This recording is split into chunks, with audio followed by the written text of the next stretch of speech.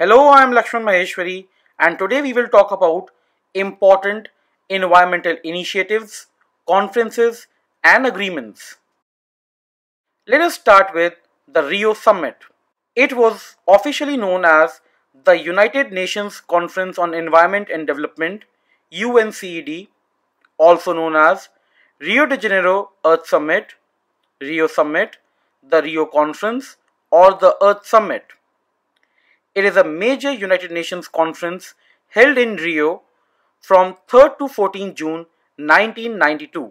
The key issues addressed were systematic scrutiny of patterns of production, and it entailed production of toxic components such as lead in gasoline or poisonous waste including radioactive chemicals.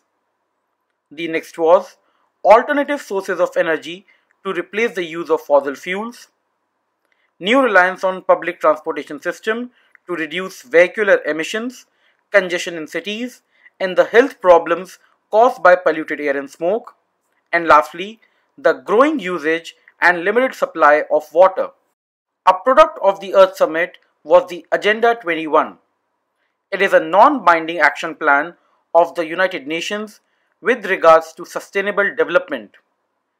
The action agenda for the UN, other multilateral organizations, and individual governments around the world that can be executed at local, national, and global levels. Next, let's talk about Green Cross International. It is a global, independent, non-profit and non-governmental environmental organization working to address the interconnected global challenges of security, poverty eradication, and environmental degradation. It was founded by former Soviet Union President and Nobel Prize winner Mikhail Gorbachev in 1993. It was also based on the 1992 Earth Summit in Rio and is headquartered in Geneva. Now let us talk about United Nations Framework Convention on Climate Change, also known as UNFCCC. It is an international environmental treaty which was adopted on 9th May 1992. It was opened for signature at the Earth Summit in Rio, and it entered into force on 21st March 1994. As of December 2015, it has 197 parties. It met annually from 1995 in conferences of the parties or COP to assess progress in dealing with climate change. The objectives of UNFCCC are to stabilize greenhouse gas concentrations in the atmosphere at a level that would prevent dangerous anthropogenic interferences with the climate system. It sets non-binding limits on greenhouse gas emissions for individual countries, and it contains no enforcement mechanisms. Next, we will talk about the Kyoto Protocol. It is an international treaty which extends the 1992 United Nations Framework Convention on Climate Change. It was adopted in Kyoto, Japan on December 11, 1997 and entered into force on February 16, 2005. It implemented the objective of the UNFCCC to fight global warming by reducing greenhouse gas concentrations in the atmosphere. There is a scientific consensus that global warming is occurring, and it is extremely likely that human-made CO2 emissions have predominantly caused it. Now let us talk about a very important concept called Principle of Common but Differentiated Responsibilities. This puts the obligation to reduce current emissions on developed countries on the basis that they are historically responsible for the current levels of greenhouse gases in the atmosphere. So let us talk about the Kyoto Protocol events. First commitment period started in 2008 and ended in 2012. The targets applied to the four greenhouse gases, namely carbon dioxide, methane, nitrous oxide, sulfur hexafluoride, and two groups of gases, hydrofluorocarbons and perfluorocarbons. The second commitment period was agreed on in 2012. It was also known as the Doha Amendment. As of July 2016, 66 states have accepted the Doha Amendment.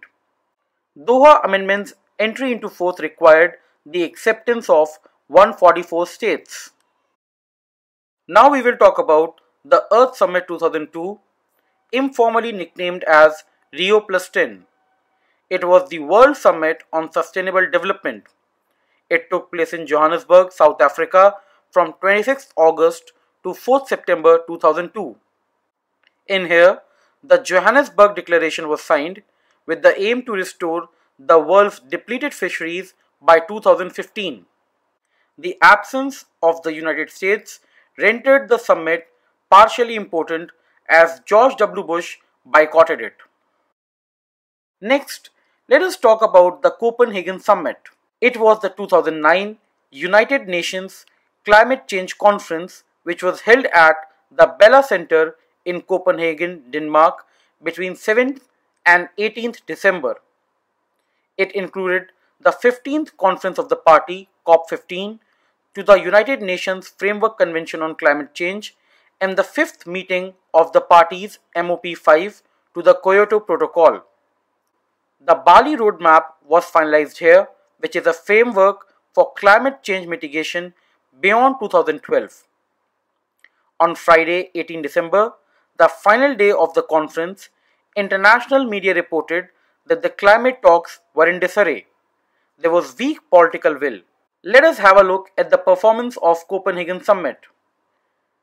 The Copenhagen Accord was drafted by United States, China, India, Brazil, and South Africa.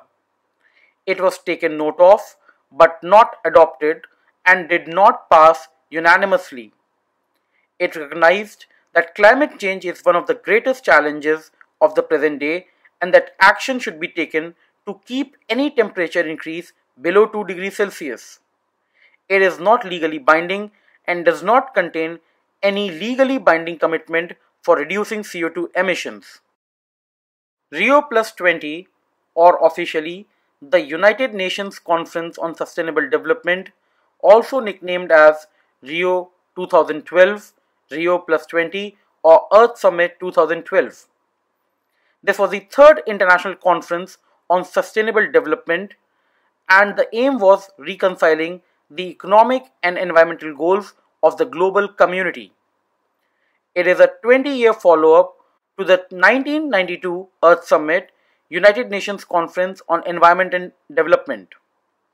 It was the 10th anniversary of the 2002 World Summit on Sustainable Development in Johannesburg. It was a high-level conference including heads of state. The three main objectives of Rio Plus 20 were securing renewed political commitment for sustainable development, assessing the progress and implementation gaps in meeting previous commitments, and addressing new and emerging challenges. Now let us talk about the Paris Agreement, also known as Paris Climate Accord or Paris Climate Agreement. It is an agreement within the United Nations Framework Convention on Climate Change. It deals with greenhouse gas emission mitigation, adaptation, and finance starting in the year 2020. It was negotiated at the 21st Conference of Parties of UNFCCC in Paris. It was adopted by consensus on 12th December 2015, and as of November 2017, 195 UNFCCC members have signed the agreement. The goal is keeping global temperature rise in this century well below 2 degrees Celsius above pre-industrial level, and to pursue efforts to limit the temperature increase even further to 1.5 degrees Celsius. Talking about the performance of Paris Agreement, there is no mechanism to force a country to set a specific target by a specific date. Further, in June 2017, US President Donald Trump announced his intention to withdraw United States from the agreement. This led to widespread condemnation both internationally and domestically. Earliest effective date of withdrawal for the US is November 2020, shortly before the end of President Trump's first term. In July 2017, France's Environment Minister Nicolas Hulot announced France's 5-year plan to ban all petrol and diesel vehicles by 2040. France would no longer use coal to produce electricity after 2022. Now let us talk about intended nationally determined contributions.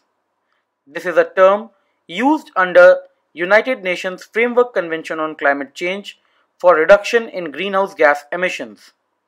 It's a compromise between quantified emissions limitations and reduction objectives and nationally appropriate mitigation actions. The first greenhouse gas targets under UNFCCC that applied equally to both developed and developing countries. Countries put forward their agreements in the context of their own national circumstances, capabilities, and priorities within the ambition to reduce global greenhouse gas emission enough to keep global temperature rise to 2 degrees Celsius. Talking about India's stand, India submitted its intended nationally determined contribution to the UNFCCC in October 2015, committing to cut the emissions intensity of GDP by 33 to 35% by 2030 from 2005 levels. For this, India needs at least $2.5 trillion to achieve its 2015-2030 goals. A concept increasingly becoming popular is think globally, act locally. Think global, act local is used in various contexts including planning, environment, education, mathematics, and business. It urges people to consider the health of the entire planet and to take action in their own communities and cities at grassroots levels. It occurs on a local level and are primarily run by volunteers and helpers. It is now a global concept with high importance and is a balance between global philosophy and local practices and culture. A new kind of politics quickly emerging is the green politics, also known as eco-politics. It is the political ideology that aims to create an ecologically sustainable society rooted in environmentalism, non-violence, social justice, and grassroots democracy. It began taking shape in the Western world in the 1970s. It has developed and established itself in many countries around the globe and has had achieved some electoral success. The term was used initially in relation to Die Grünen, or German for Greens, a green party formed in the late 1970s. Topics such as degradation, marginalization, environmental conflict, conservation, control, environmental identities, social movements, feminism, civil liberties, variation of localism, and social progressivism are part of green politics. It is largely considered left in the political spectrum. A very important event held annually is the Earth Day.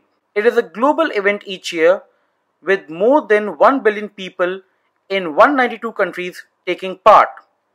It is the largest civic-focused day of action in the world. It brings climate and environmental literacy to the world.